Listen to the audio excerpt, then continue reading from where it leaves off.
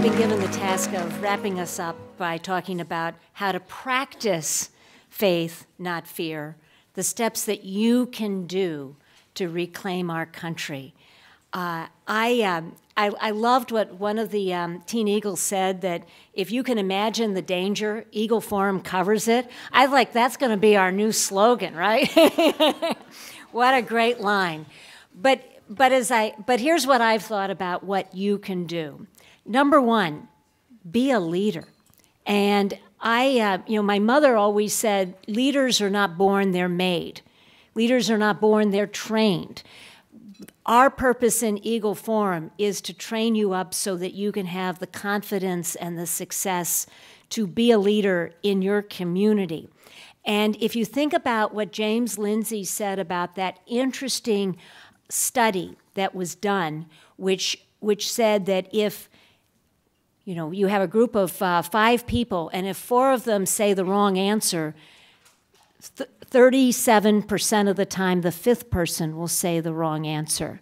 But if you have a group of 5 people and one of those 4 people says the right answer, the 5th person is 93% of the time, the 5th person will say the right answer. We just need one person to stand up and say the right answer. And that's what leadership is. And leadership can happen in very small ways. Leadership is not necessarily Wes taking 2 steps and getting up on the podium. Leadership can be just what you do in your community. And I remember a couple of years ago, I wasn't wearing a mask in my store. And it was amazing how many times people would come in the store, see that I wasn't wearing a mask, and immediately take their mask off. That's leadership. Just not having a face covering is leadership. Because if you do not speak up, nature abhors a vacuum, and you give the vacuum to the left to fill it, and they will fill it, which is why we need to speak up and push back. When we heard a little bit this morning about the authority of the medical, the scientific, the UN, the authorities, and how the authorities have our best interest at heart, and how the authorities are looking after us, and how the authorities are going to give us all the rules that we need to live by. Well, I'm old enough to remember a bumper sticker that everybody used to love to put on that said, "Question authority." Let's bring back that bumper sticker, but I have a little bit of change on it. Question the authorities. Who put them in charge to run our lives? We must always question what we have going on, because totalitarianism happens because of fear, and it happens through the guise of public safety. We're a little fearful. The authorities have our best interest at heart, and for your own good, we're going to help you and secure you. And there goes all your liberties. Once you allow the authorities to shut down our businesses, close our churches, close our schools, never again should we ever allow the authorities to rule our lives. Because first we have to question. And just remember this question that you give to them. Does it work? Is what you're proposing actually going to work? Could you show me the evidence that it has ever worked in the past? And push back, because we have to question. Yesterday we heard a lot of talk about screens and what to do with screen time and how screens have overtaken our lives. My number 3 point is talk face-to-face with people, eyeballs to eyeballs. An email is not enough. A text message is not enough. There is nothing like face-to-face communication. And what I find with face-to-face communication is that people are so grateful to talk. 3 years of this shutdown and isolation because I still see traces of the shutdown and isolation today. I still see people fearful of talking to other people. We are hungry for social communication. We so need social interaction. And when you look eyeball to eyeball with a person, you're recognizing their humanity and their individuality. And what the authorities want us to do is to cover us with all the same paint and not recognize that we are individuals. When you talk individually with someone, you find out who they are. You find out what's driving them, where they want to go, and how you can connect with people. And even if it's the most rabid liberal, my guess is you can find a point of connection and open it up and bring them, at least on one issue, over to our side, because that's only comes through person-to-person dialogue. And that is what we need to, that's what we need to get to the heart of. Totalitarians rule by painting us in groups of people where we hate another group or we don't like another group of people. The haves versus the have-nots.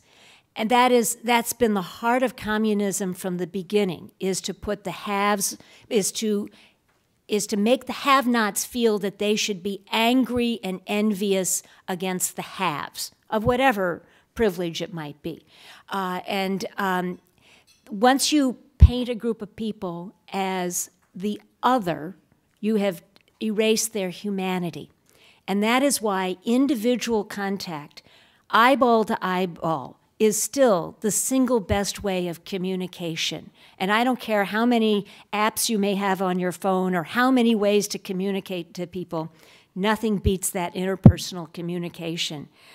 But what communism is that it promotes greed and envy, that you're mad that somebody else has something that you don't have.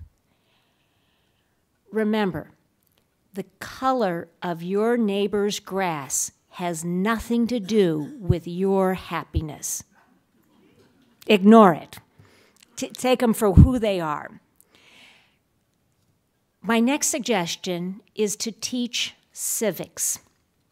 I think the shutdown happened because we don't understand our fundamental rights and liberties in the Constitution. We don't understand what we have. And if you don't know what you have, you don't know how to use it, and you can't put it into play. We know the schools aren't teaching civics. We have to, and we have to teach it to everybody. And I have a plan, and I hope you all get as excited about it as I am. It's this new little booklet, and it's called Is Our Constitution in Jeopardy? And it is an answer and question game where on the odd number pages, I give the answer, and then you flip the page to get the question on the even number page. Get it? Jeopardy? Actually, I have to thank Chris for giving me the title. It was all her idea. It was brilliant. Well, so what do we have? We've all at some point in our lives have gotten a pocket constitution from some good conservative organization, and it sits in the back of the bottom of our satchel, and we never look at it because the print is too fine. And this is 120 questions about the creation of our founding document, about what's in the document, the ratification, the Bill of Rights, and the amendments to the Constitution. It goes in chronological order, and it is spoon-fed so that with each line you can have a teaching opportunity of what is actually in our Constitution. And when I give the question on the even number page, below it has the exact quote from the Constitution that can be read. And yes, Francis, I think this would be great for your Teen Eagles and any other homeschooling organization out there, because you can do your little session on the history of the United States, and then you can play a game to test it, whether or not you actually got it, and see what our fundamental rights and liberties are. Everybody needs to know what the Constitution says. And I hope with this book that we can have it in a fun and dynamic and interactive environment that people will be yearning to play the game again, yearning to want to know what's in the Constitution. And yes, I do try to be funny in some of the ones, because sometimes humor can make things much more memorable. My book is not political. It's not partisan. It doesn't take a stand. It's just the facts about what is in our Constitution, what is our government, and how does our government work. I think actually our current president needs it, because he keeps talking about how we're a democracy. And everybody in this room knows we are not a democracy. Democracies fail. We are a republic. That's like the first line we have to teach about civics. What actually is the form of our government? The next point is we must demand consumer choice.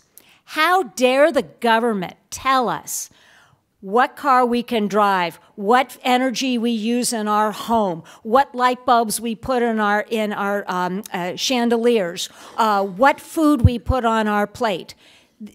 They have no business to know what we do or what choices we make. And they have no business using our taxpayer money to boost up one industry at the expense of another industry.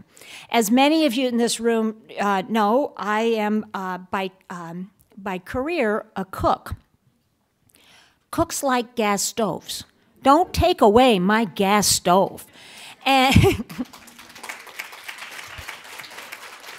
the heat is instant on, instant off. I always say it's not in cooking. It's not so much how long it takes you to get the stove hot. It's how long it takes you to turn the stove off to keep the milk from boiling over. That's why you really need a gas stove, is turning off. But I noticed that a very famous chef, in opening a restaurant recently, and I think it might have been in California, demanded an exception to the new state law so that he could have a gas stove, even though none of the new builds in his community were allowed to have a gas stove. Well, if famous chefs at famous restaurants can get gas stoves, then any of us should get the energy that we want. And I thought that Congressman Miller had a great point when she said, "Eat beef, not bugs." Anytime you read about any totalitarian government, and if you haven't, there are plenty of books written about the horrors of totalitarianism, which are not limited to communism, but they are all about power. The first thing they do is shut down consumer choice. There's only one kind of sausage available. There's only one kind of shoes available. You don't have any choice as a consumer, because the government the authorities in their wise goodness have determined the shoe that you should wear and the sausage that you should eat, and that's the only one available. No, we will have the energy and the choice that we want, and there's no reason that any official should determine what's best for us. So continue to demand consumer choice in all areas. And it's been talked of, and I still think this is a tremendous threat that we have to continually talk about, is the weather hyperbole. I love listening to The Enemy, which comes with taxpayer dollars, called National Public Radio. And they've taken to all their news stories, they have a tagline, whatever the news story is. It'll be talking about, oh, the sun's going to shine tomorrow due to man-made climate change. There's a threat of rain the next day due to man-made climate change. Everything is due to man-made climate change. Well, this is weaponizing a manufactured crisis. And the effort to put us into energy that is inefficient and more expensive is simply to destroy us. It's to our money, the savings that we have become less valuable if energy costs more. And there is a desire to force us into expensive energy that is not as efficient. And if energy costs more to produce, then that energy, if energy costs more to produce than the energy that you get from it, then that energy is neither green nor sustainable. And I would argue that there are a lot of these so-called green energies are not actually green because they cost more to produce than they actually give you in energy. So first of all, there are huge taxpayer subsidies for it. Second of all, you may build the windmills or build the solar arrays, but they don't last forever. They have to be replaced after 20 years. They have to be, what happens to that equipment? I mean, does it just get buried someplace? The farmland that has been transformed to do this kind of energy is then no longer useful as farmland. And the idea that we would put a solar panel in Maine makes no economic sense.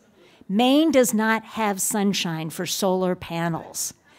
And if any of you have ever been to a wind farm, the worst thing about a wind farm is the noise. It has noise pollution like you would not believe. No one wants to live next to a windmill. Just ask the Kennedy family. They knocked down didn't allow the windmills near their property. A car powered by energy from coal, which has to be recharged for 2 hours every 200 miles, is not a car you want to use. Next, and James Lindsley talked a lot about this, real knowledge, a real education is the transmittal of knowledge. It is not a piece of paper. A piece of paper is not real education. Real education is knowledge, and the knowledge that you have gained that you can take with you for a lifetime. Because once you have knowledge, no one can take it away from you. A piece of paper can be taken away from you. If you only go to school to get a certificate, and then that certificate gives you the ability to get a license for your livelihood, you do not have education. You have a piece of paper that can be removed and taken away from you if the authorities determine that you are not playing by the rules they want you to play by. Certificates are not education. We must always promote our schooling to be knowledge, the transmittal of knowledge that can then be applied anywhere and doesn't rely on a licensing bureau. Vote early and often. Now, how do you vote often? Well, as Susie just said, yes, you vote in every election. That's voting often. You even vote for dog catcher and certainly school board. But the other way of voting often is be your own precinct captain.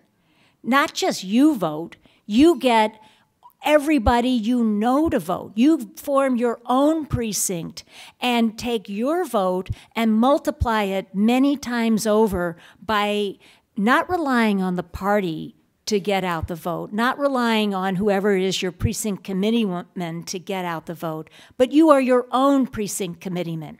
That each person in this room has multiple groups of people, whether it's a church club or a quilting club or a food club or a high school friends or college friends. There are multiple groups of people you know. Be a precinct committeeman, get the knowledge out of how people should vote, and then make sure they do vote. That is how to vote often, because your vote needs to be multiplied in every single election. One of the great lines I heard yesterday, and I now don't even remember which speaker said it, was, "Leftist language is loaded." That's a great phrase. And because we see how the language has been corrupted, and words that we think we know what they say get changed over to other words. But I've always thought it was so important for us to reclaim language and use language more effectively to explain our principles. I think one of the best examples of that has happened was when decades ago, the conservatives came up with the phrase pro-life, and then they had to be countered with pro-choice. But, you know, who really wants to be against life? And so I have noticed in the political debate now, the language has changed to reproductive rights. If you listen closely to what the Democrats are saying, they're saying that they are for reproductive rights. Well, there is no reproduction in reproductive rights. Reproductive rights does not mean having babies. Reproductive rights means abortion rights. And I think we have to call them out on it and say, well, where is the reproduction in what you're in the laws that you're trying to do?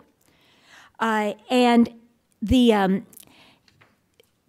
we can use language that can be very effective. I think there's no question, and we had one woman from Virginia talk about yesterday how she stood up for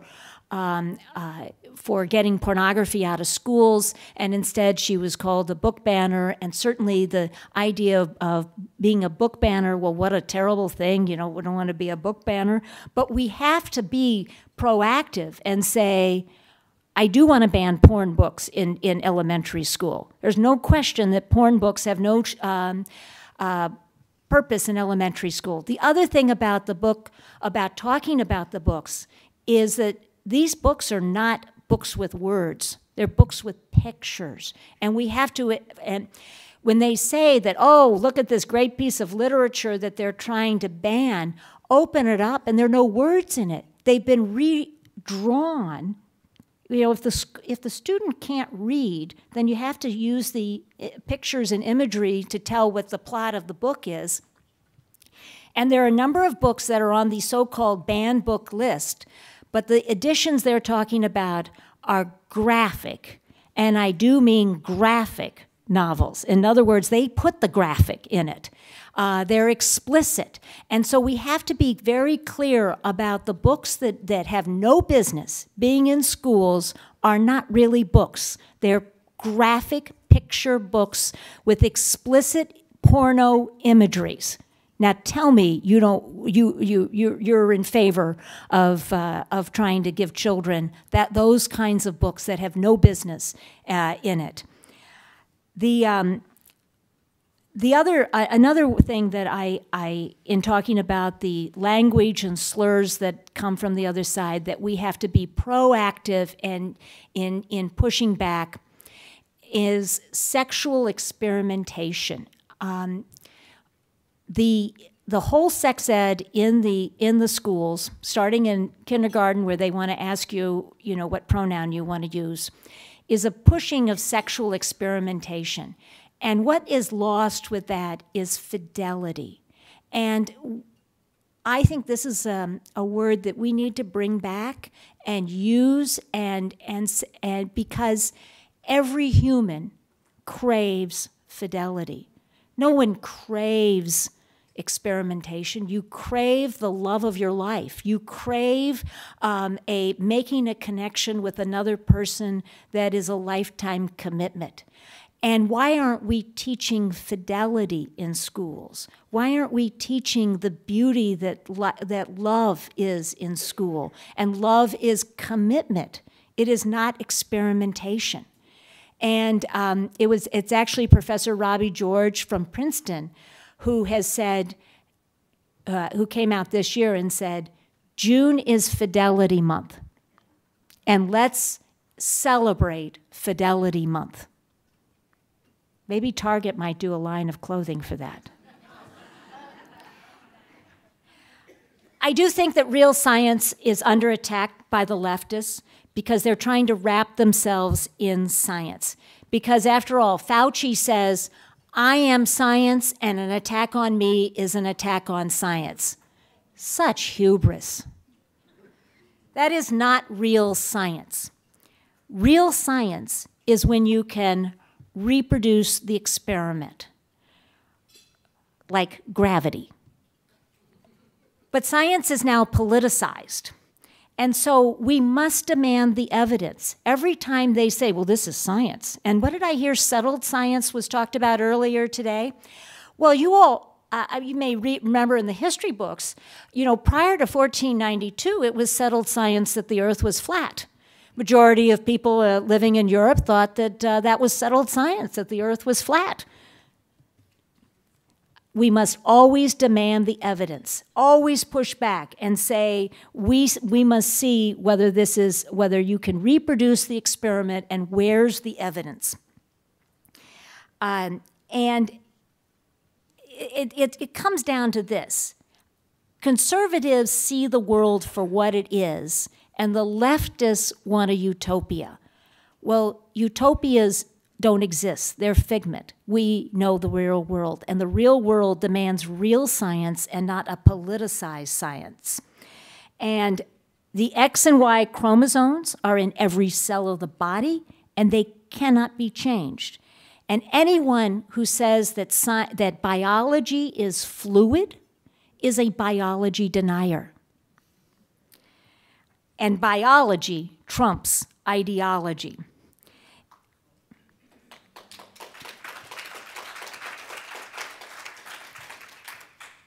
And over the last couple of years, with all of this business about the trans nonsense, I've come to the conclusion that the leftists promoting this ideology are genuinely anti-woman. They genuinely want to erase women.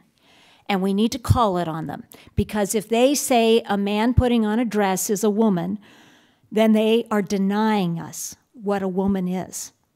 And it should be rejected at every possible way. And we should say, why are you so anti-woman? Why are you opposed to women? Why don't you let women be women? And why are you invading our privacy? We demand our space. And another point that I think the left has gotten a little bit carried away on, and I'm hoping that maybe some of the saner ones will realize this, is our urban centers and our big cities, which have now been overrun by the criminal element. And they're uninhabitable. You can't go to a Walmart or a Walgreens in San Francisco because they've all pulled out. And who does that hurt when the stores can't exist? And more importantly, you have all these people who are living on the streets, and that is unclean. Sanitation is civilization. If urination and defecation are allowed on public streets, it is not civilization. And we must clean up, we must demand that these cities clean up their streets because it is not inhabitable and it causes disease. Maybe they're trying to cause disease for the next pandemic so they can shut us all down, but it must be stopped. So that's kind of, it's kind of a little grim to talk about how all the slurs that they call us, all the bad names, the use and perverse use of language. Oh, and by the way, I did write a book on that too that I have out there called How to Speak Liberal, so you can have fun with some of that language. It's also available. But I want to come to number 10 of the 10 steps, which is something I learned from my mother. And that is joy. And it's something that we all can do. And we've heard a lot of grim things this weekend, but to express and live in joy is contagious, and it's more contagious than COVID. It is easy to get bogged down by the attacks, but we have an opportunity we live in the greatest land ever. We should express this joy every day that we are able to live free and we are able to do what we want. And yes, there's some people who want to take it away from us, but we will win because we have the joy. And my mother's favorite perfume was Joy. So subsequently, I have always worn a little bit of joy because wearing that perfume always reminds me, live the joy. Express the joy, and joy will overcome, because it is the truth, and we shall overcome. I am so happy that you've all been here with us this weekend, and I look forward to many more conferences with you in the future. Thank you very much for coming.